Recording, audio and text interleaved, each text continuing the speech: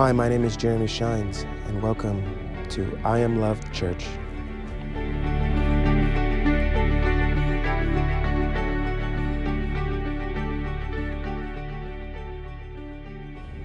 So I woke up today, and again, as usual, God speaks to me right when I wake up. And as soon as I wake up, I try to go into my prayer and go into reading the Bible and go to shower and go into just straight this sermons, because I want you guys to get it fresh. And today I didn't really have the chance to do that. I left and had to go to work for a bit and came back for a second, found out I didn't have to go to work. So then I talked to my wife for a bit about what God is telling me and stuff. And this is what I got. Servant. On that last day, when Jesus looks at us, he says, "Good job, good and faithful servant." Servanthood, servanthood, servanthood, serve. Go out and serve. Now, the difference between man and God is God says, "I do what I only see my Father do." I do what I only see my Father do, and my Father is always working, therefore I am always working. Jesus was always working. He was always serving. He was always looking for opportunities to serve and help people. Now, I like to say this. If heaven is a place where people are serving, then hell is a place where people aren't. If heaven is a place where people are sacrificing themselves and loving their neighbors, then heaven is a place where people. Then hell is a place where people are narcissists and vain, and are looking to be served rather than to serve. And as we look around the world, we could definitely see those different contrasts. We see people who are out, awake, ready to serve, and therefore those people are like who Jesus describes, children of God. However, we also see people who aren't wanting to serve, and they're actually wanting people to serve them, and those people are usually the ones complaining a lot. And that's part of entering the narrow door. So I used to be in the military, and I used to work and I used to have other jobs as well when I got out and even before I joined. Now, one of the things that I hated was serving. And God said when in Genesis, he says, and he quotes this in the New Testament as well, in Paul's writings, he says, "As God finished the heavens and the earth in 6 days, and on the seventh he rested." In the Psalms, he says, "I swore in my wrath, they will not enter my rest." But Jesus is saying that I do what my Father does, and he's working, and therefore I am always working. Well, where's the rest in that? How do you rest if you're working? That doesn't make any sense. Well, here's the beautiful part about God. God doesn't run out of strength. He doesn't run out of energy, and he doesn't run out of compassion, and his mercy is eternal. What? Yes. So, whereas man, our hearts are filled with pride. And actually, they're probably not filled with the love of God, so therefore it's just pride. You know, if your heart doesn't have the grace and love and compassion of Jesus Christ who lives in you, then what happens is you hate serving. And since most people don't know who Jesus is, their natural tendency is to hate to serve and to hate to help, because their strength is of their own. Their mercy is of their own. Their compassion is in their own. It's in their own self. Their wisdom is in their own self. But if you're walking according to the Spirit and you've surrendered your life to Christ, then he's going to constantly fill you up with new strength, new hope, new wisdom, new everything. He's going to turn your water into wine. Every morning, you're going to be filled with something new and an energy to give out. And this is why God is the only one who's good, because he's the only one who can constantly give something brand new. You see, when I lived in this world, I only gave of what I had of yesterday, and until I ran out and felt just tired all the time. And some of you guys, you don't even know who Jesus is. So the moment you were born, it was all your strength.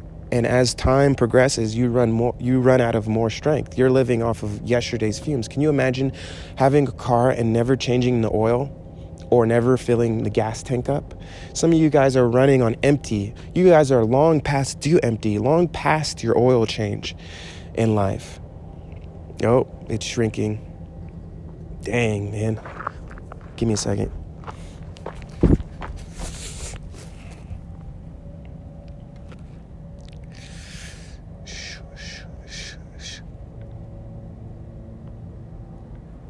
Are you serious? Oh.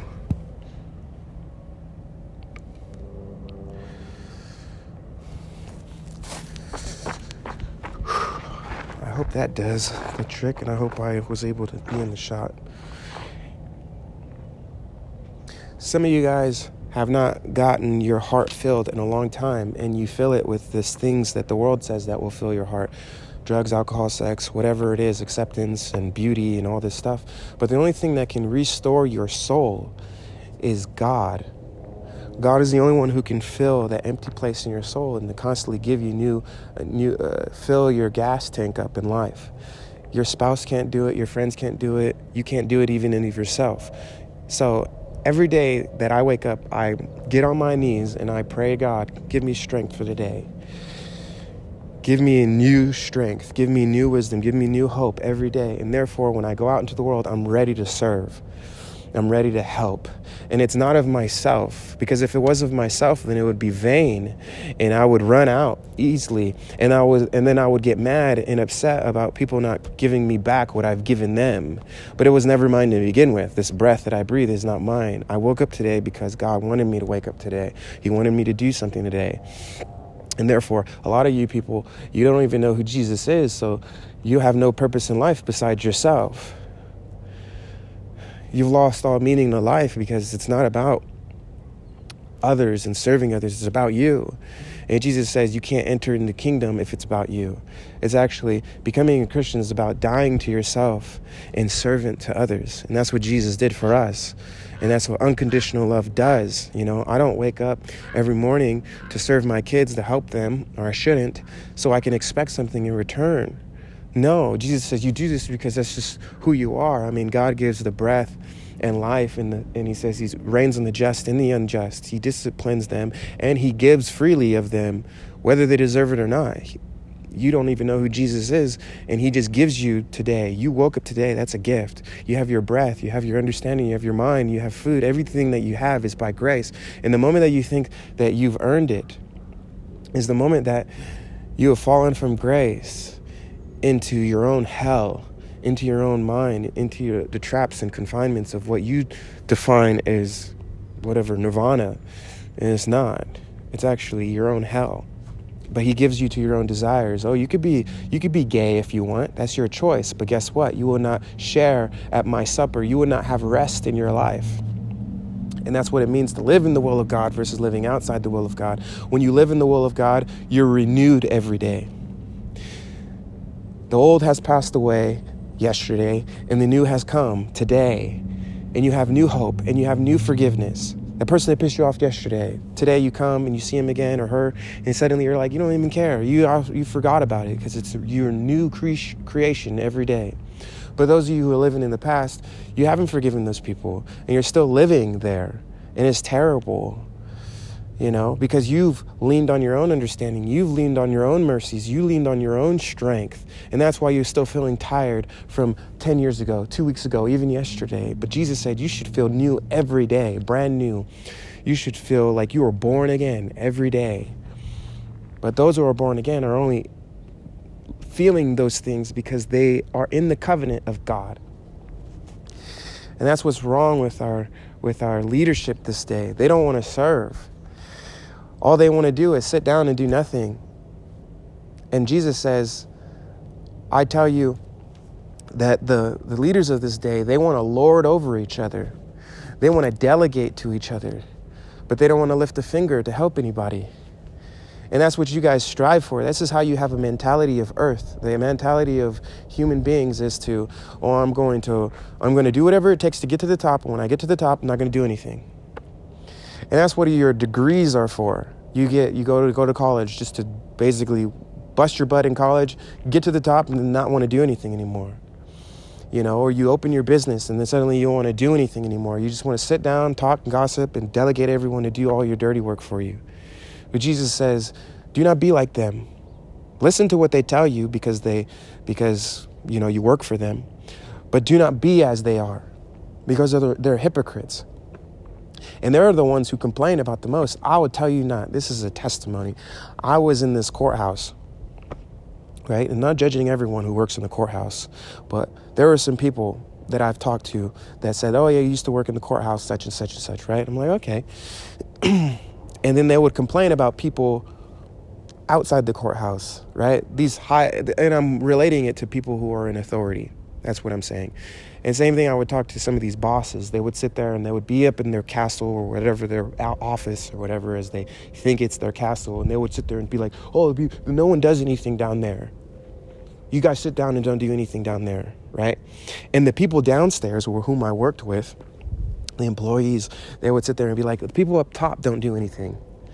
And it's just crazy. It's just amazing. Like, wherever I go, I see the same thing. I see the people on the top who've owned businesses or whatever complaining about the people downstairs. And I hear them downstairs and I hear the people talking about the people upstairs. And it's just like, when is it going to end? You know?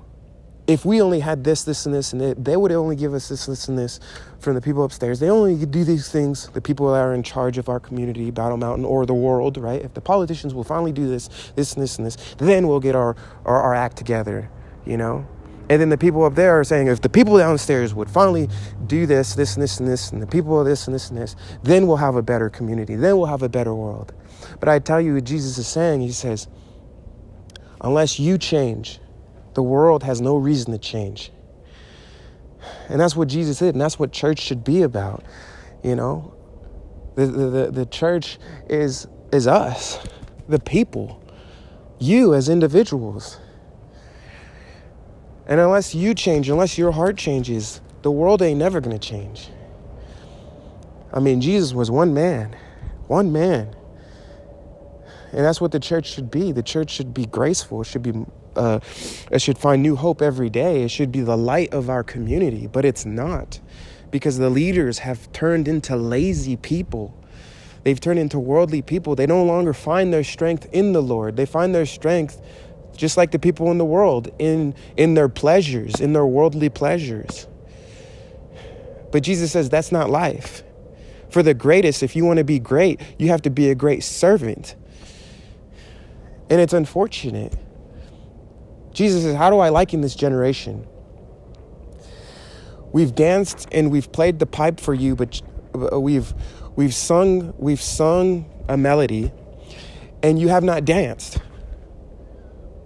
We've sung a sad song, and you have not cried or mourned. And Jesus is saying, everyone is complaining about everyone, but nobody's doing anything about it.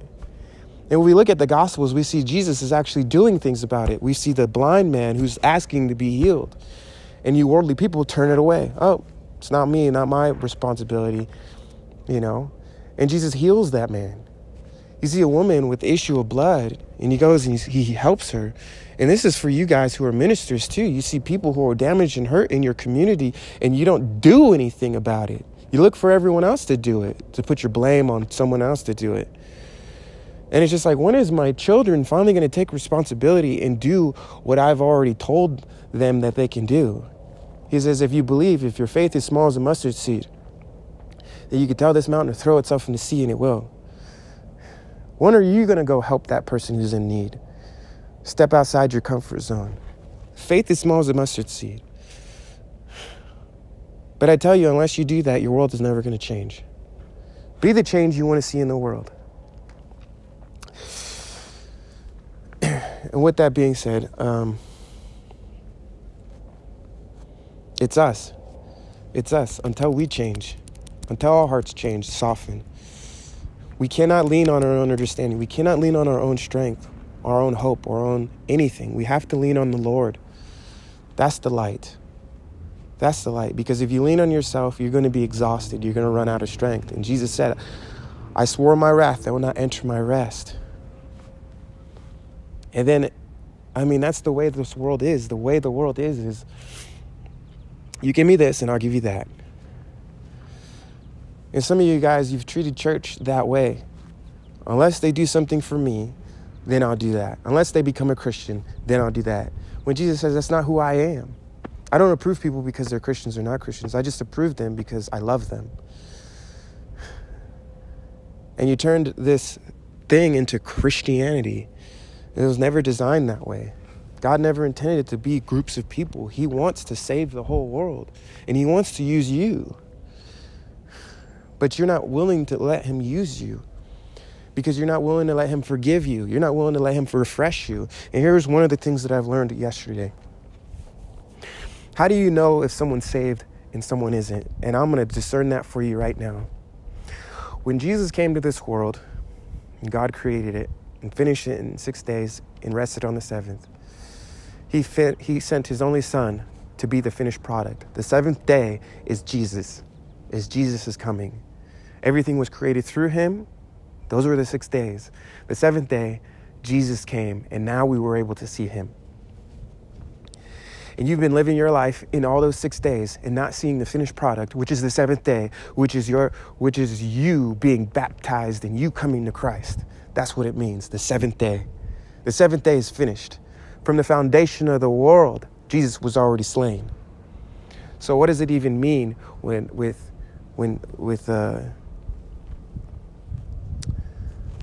Jesus coming as a baby? Well, that's some theological debate. Anyways, the point is this. Do you want to find out what your life here on earth really means? Come to Jesus. One of the biggest debates that I've had this morning with my wife, I remembered it. I think I'm about done.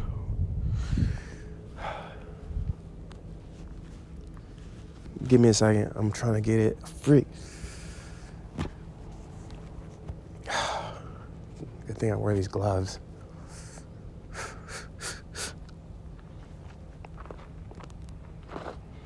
Entering rest. Entering rest.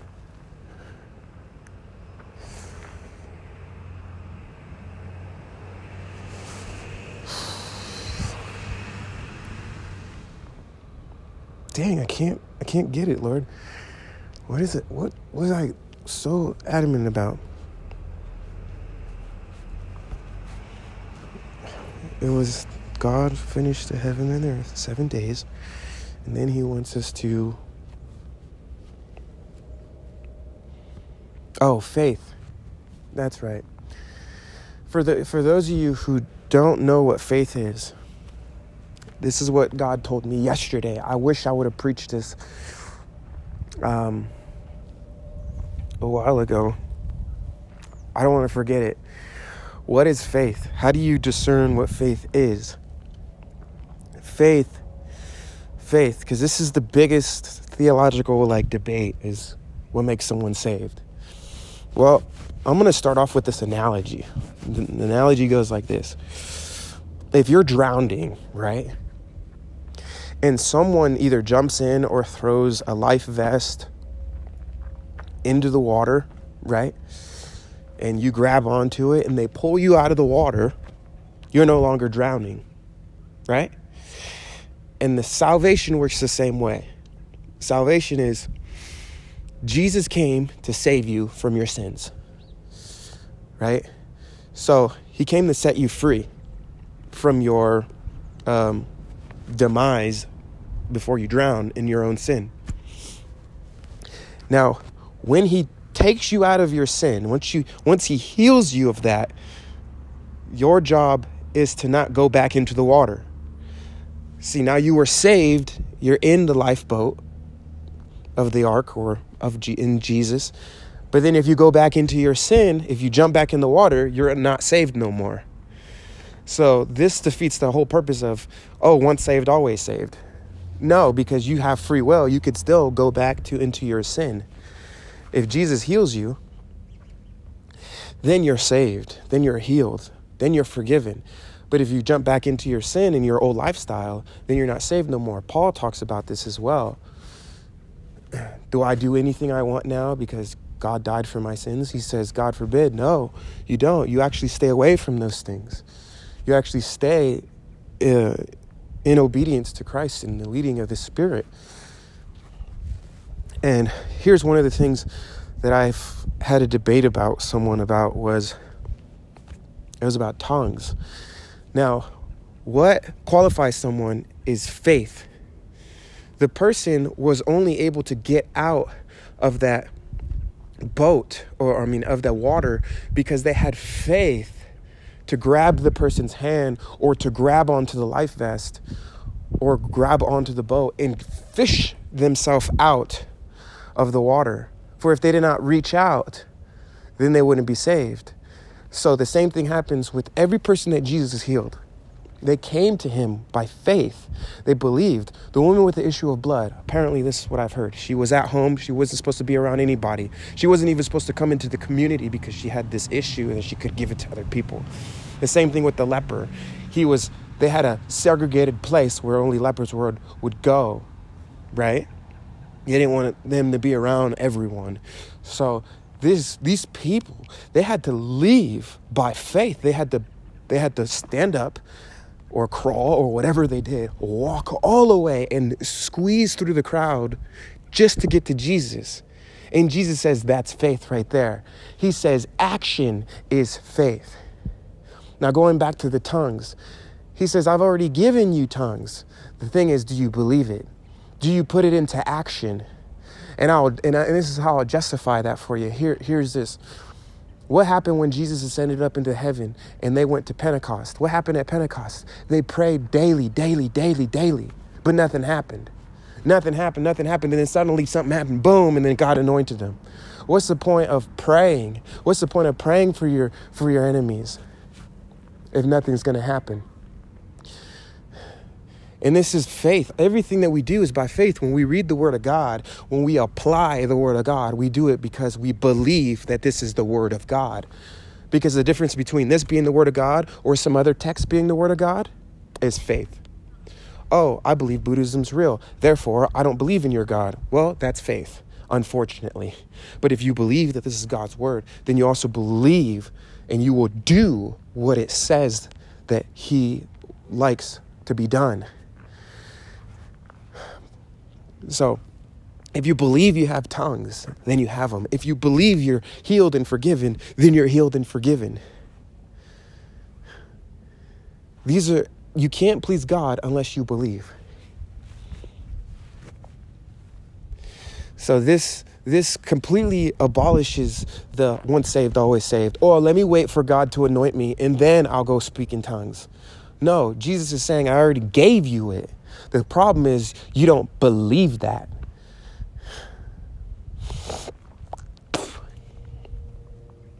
It's all by faith that we're saved. That we come to Jesus, that we're saved, that we pray. We pray to God and we believe that He hears us.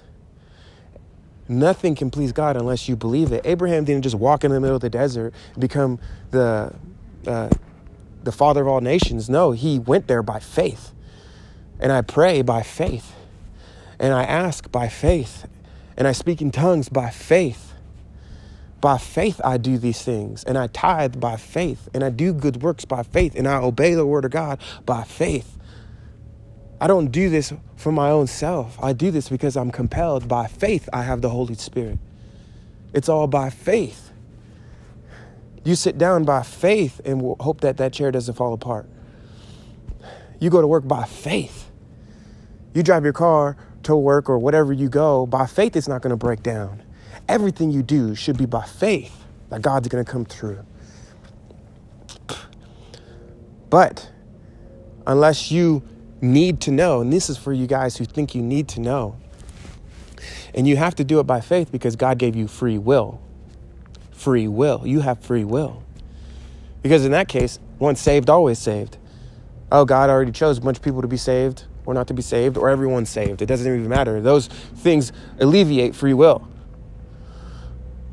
Oh, it's free will. Once the anointing comes in, that's God's will. No, you have free will. And you are held accountable for everything that you've done and will do. Whether you repent or not is up to you. Whether you believe the word of God is up to you. So Arminianism or Calvinism, whatever, that's all out of the window. It's by faith, by your free will. And this is why I do these videos. I do these videos by faith. I pray and hope that somebody's going to hear it. Hear the word. Get the truth.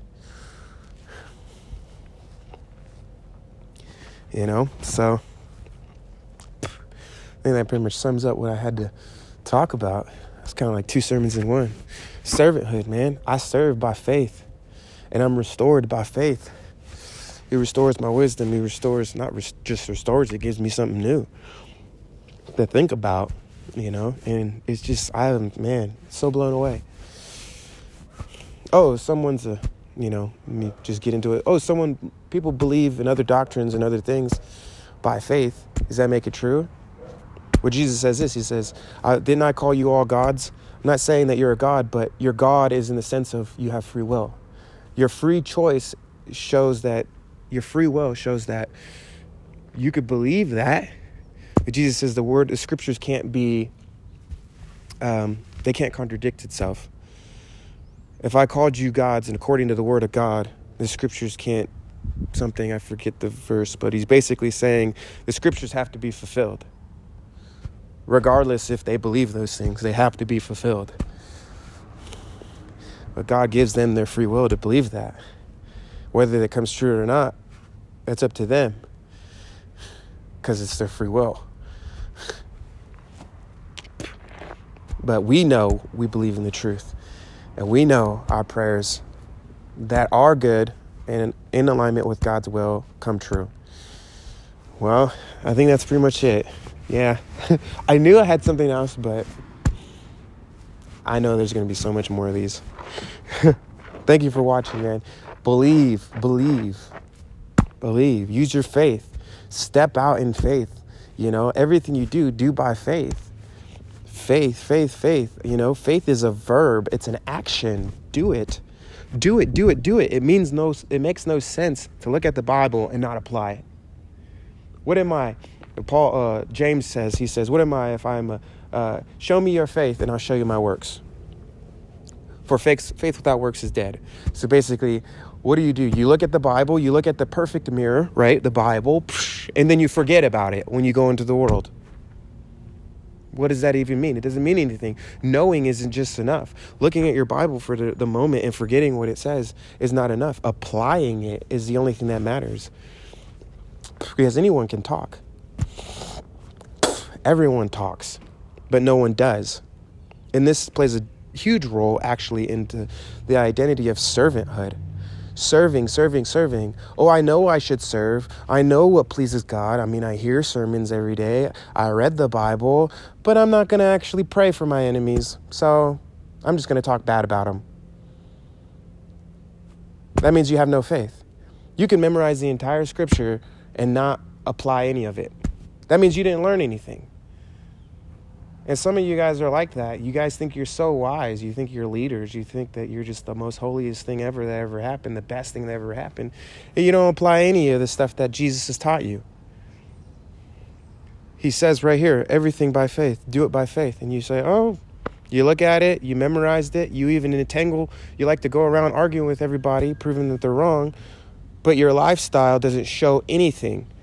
It doesn't show any of the Jesus actions. It doesn't show anything. Your fruit there's nothing to pluck off of it, your tree. You know, if we are trees, then what could you pluck off of your things? He said, by their fruit you will know them. By the way that they move and act and interact with people, you know, you will know that they are of the kingdom of God. Jesus came from heaven to establish his kingdom on earth.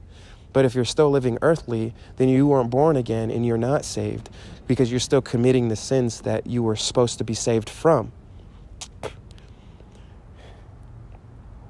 And that's how you know who's part of the kingdom. Heaven is not like earth. It has a whole new government, a whole new way of living, a whole new way of looking at the world. It's not of this earth. We should be aliens compared to the world. We should not look like the world. We should not act like the world. We should act apart from the world because we're not of this world. We're from another world. You know, if you go to a different country, you see the etiquettes and how they treat one another. It's completely different. And that's how we are here because we're not from this world. And Jesus says, I'm not from this world. But if you're acting like this world and you talk like this world hears you. But if you don't act and talk like this world, then this world doesn't hear you. That's how you know. And how do you become like God? How do you become like Jesus? The Bible tells us how. It tells us what heaven is like, as it is in heaven.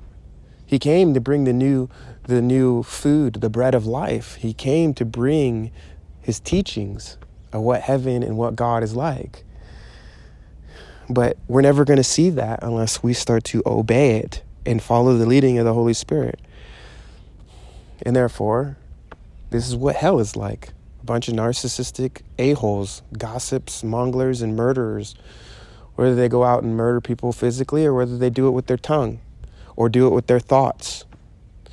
He says, if you think or speak against anyone, you spoke against me. Think about that. That's intense, man. I think about how I treat people, even my enemies. It's hard to pray for my enemies at first. Shoot, it took me years to finally start praying for them.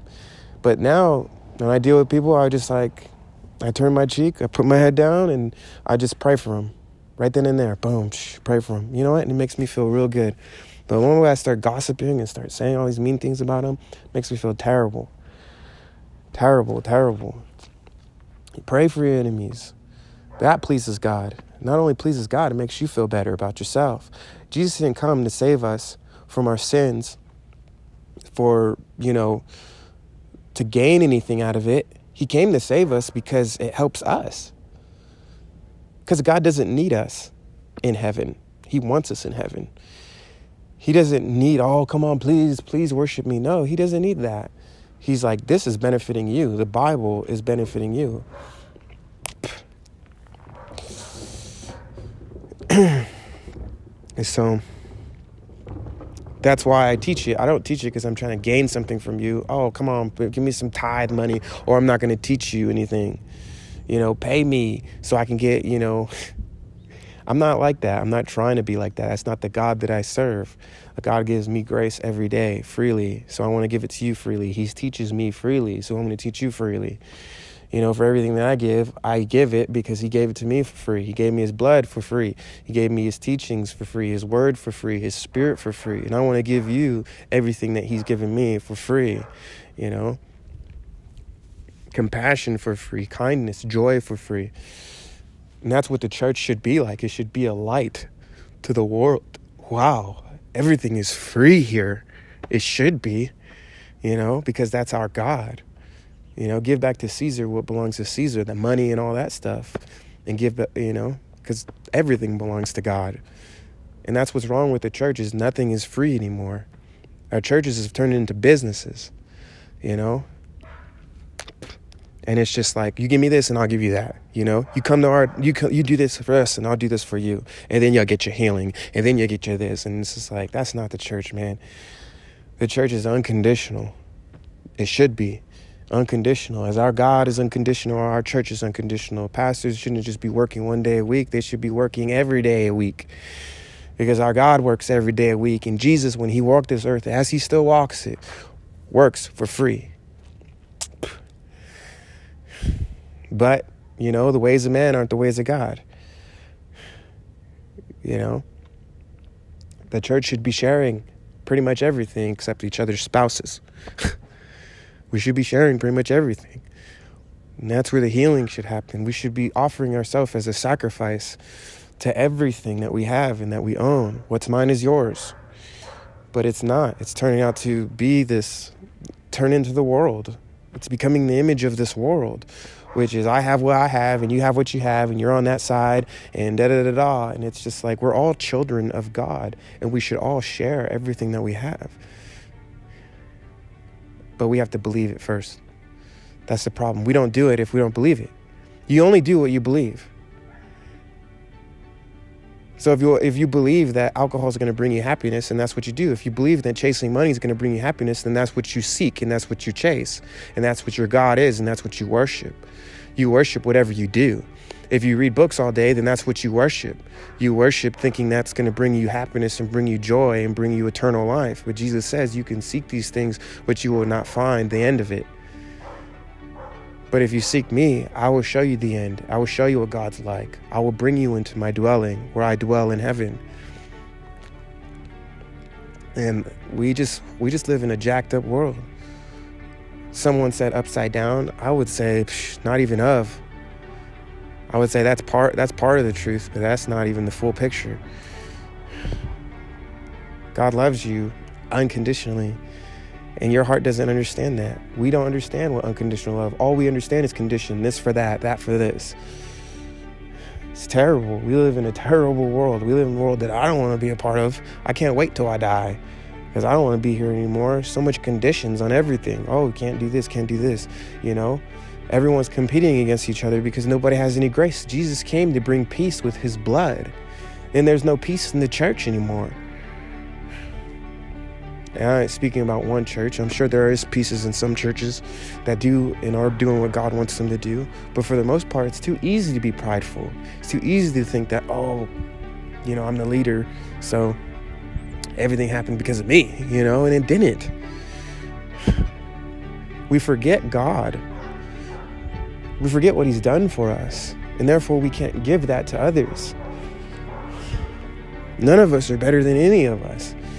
Jesus did it all for us. Jesus is the only one to praise, the only one with glory, the only one with wisdom, the only perfect one. Jesus was tired of all of us fighting and arguing, and he was just like, I'm coming down there to finish it. And that's what he did. When he died on the cross, he said, it's finished.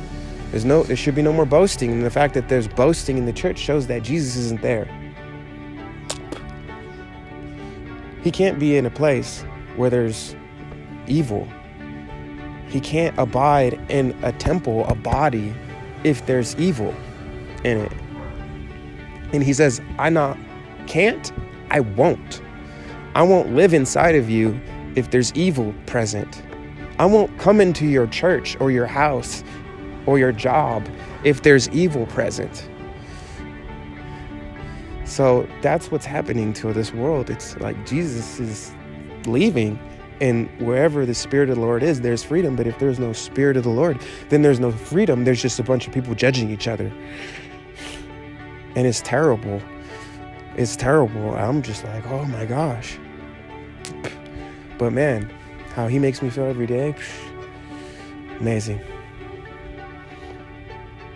So if you want to live a good life, if you want to find out who this God is, I would say one thing I forgot to say this week: repent. Look at the Bible. Look at the 10 Commandments. If you're breaking any of these things, repent. Forgive your neighbor. Forgive yourself. Repent of your sins. And unless you repent, you will die in your sins. Only Jesus can forgive you. Only Jesus can forgive you. Repent of your sins and be baptized. And read your freaking Bible, man. That's what I'm saying. Read your Bible. Learn who our God is. Learn how to please him. Learn how to worship him. Stop pleasing yourself and stop pleasing each other, and start to try to please the God that saved you and that heals you and that loves you eternally. No one else can love you like this, God. Not even me. No one. And I say that because I think I'm pretty good sometimes, and I'm not. I'm terrible. I thank you for watching. God bless.